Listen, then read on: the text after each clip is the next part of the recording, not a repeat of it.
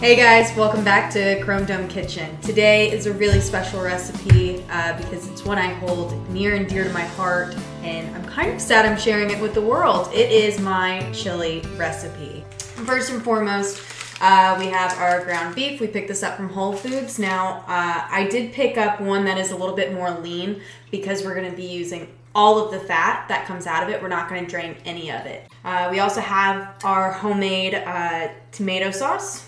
We're gonna have some organic tomato paste. We've got some chili peppers here. Butter for when we're browning the ground beef. Surprise ingredient here, we've got some chocolate. We're gonna throw in an onion. If you don't have an onion and you just wanna use spices, you can use an onion powder. We are not going to use garlic, so instead of that, we're gonna use garlic powder, tons of paprika, a leaf of oregano, chili powder, ancho ground chili pepper, cinnamon, paprika, the whole flakes here, and chipotle chili pepper with some bay leaves and ginger.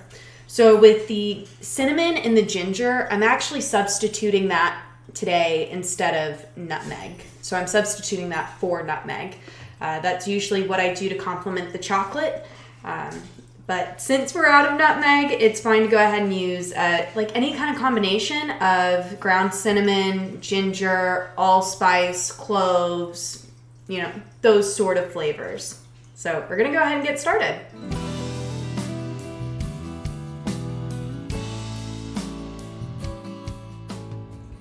All right, so now we've moved over to the stove. We took out our big pot. This is usually what I use to make our chili. I also usually make it in pretty large batches where I'm making 3 pounds of beef at once or more. Today we're just doing 1 pound, but we've gone ahead, thrown in half a stick of butter there. We're gonna put it on medium. Once it's melted down, we're gonna throw in the beef. All right, we got the butter melted down. We're gonna go ahead and throw in our beef here. That's one important thing is you want to get the pot hot enough so as soon as you throw the meat in, you're getting that sizzle immediately. We did not mention in our ingredient intro that we're going to be using salt and pepper. It's kind of an obvious.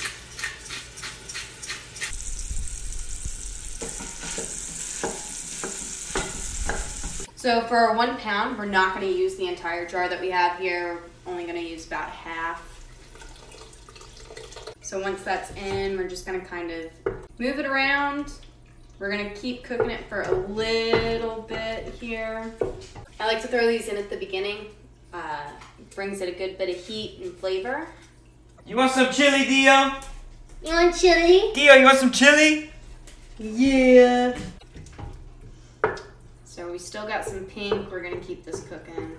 We're gonna go ahead and throw in our half a red onion.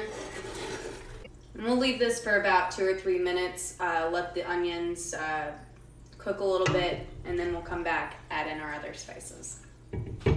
All right, so the onions have had a little bit of time to cook in here. We threw the lid on, allowing it to steam, speeding up that cook time a little bit. We're gonna go ahead and throw in our tomato paste, help thicken it up and really make it a chili. We've already taken off the top, but one little secret that my aunt taught me is you're gonna also take off the bottom.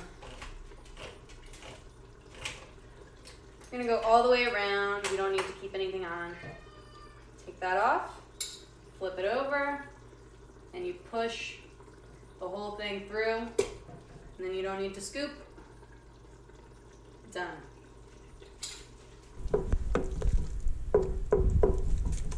Now it's time to add our spices. Can you hand me a spoon, please?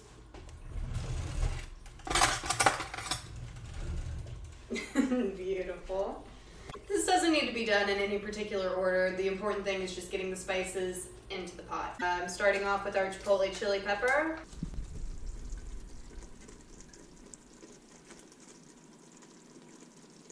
Ancho ground pepper. Chili powder.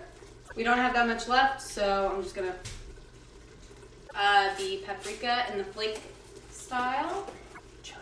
Or the chili, well, it says paprika on it. I might have put the wrong lid on. Our chili pepper flakes. Ooh, bay We like it spicy. Also, I've gone ahead and turned the heat as I'm adding in all of the flavors to low medium. We'll just stir as we go.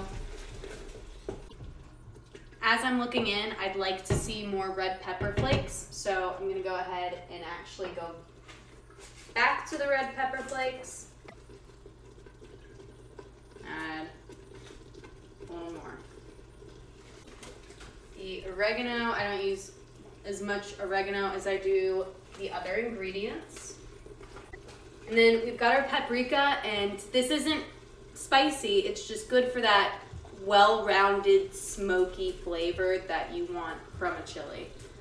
So, heaping spoonful. And a little extra. Let's see. I'm getting a sizzle, so I'm just gonna go ahead, blend this all up. We're gonna go ahead and add our garlic powder. If you'd like, you can use fresh garlic, you can press it. If you don't have garlic lying around, this is just fine. We're gonna do about that much.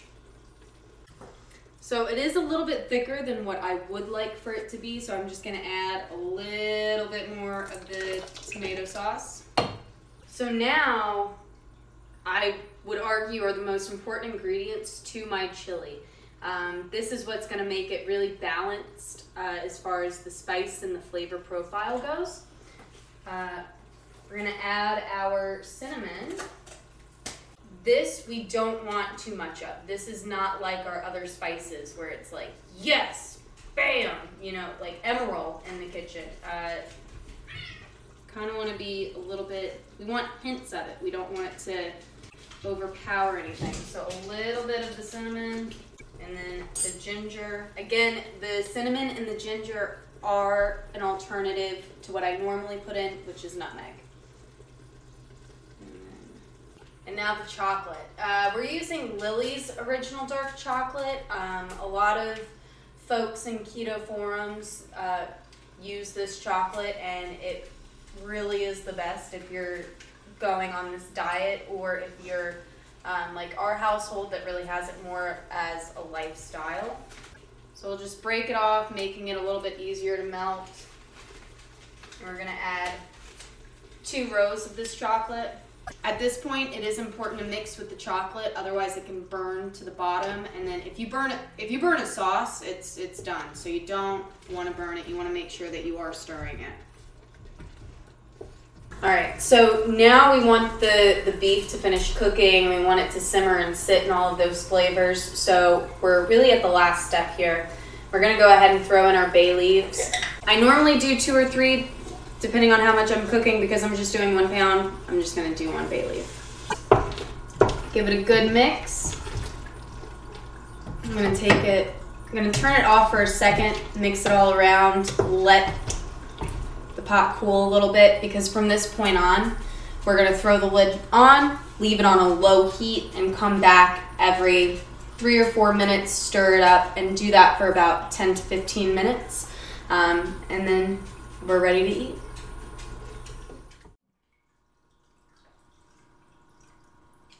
All right, so we're ready for our taste test.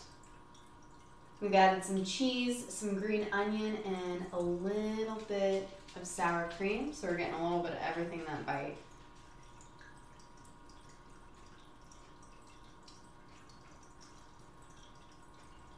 It's hitting everything. It's hitting the spice. You get a little bit of that chocolate. This is just amazing chili. Of course I'm biased, but I think you should try it for yourself. So let us know in the comments below that you tried our recipe, what you think about it. We'd love to see pictures too. All right, that's it for this episode of Chrome Dome Kitchen. Take it easy, y'all.